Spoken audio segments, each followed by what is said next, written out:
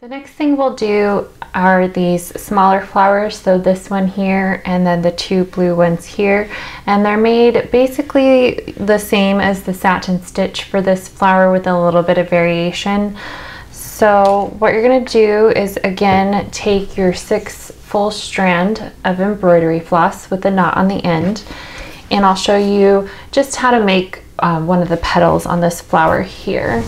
So just like with our round flower, we're going to start by dividing the section in half. So come up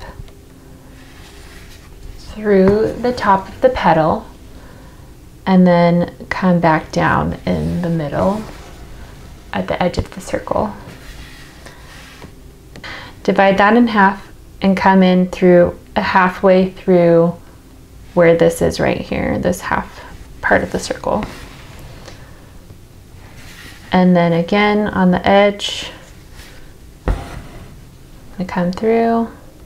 So this is a satin stitch, you're coming through one side and then coming back down on the other side.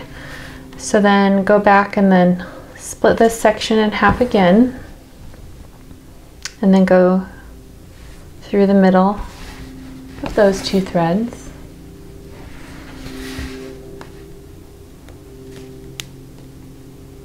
And continue to do that for the entire petal.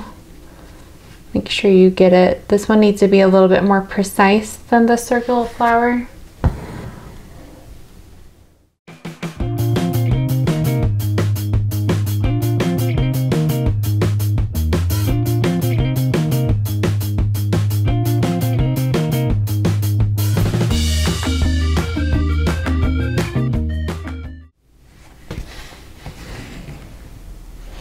That's just an easy way to get nice even stitching all throughout that whole petal.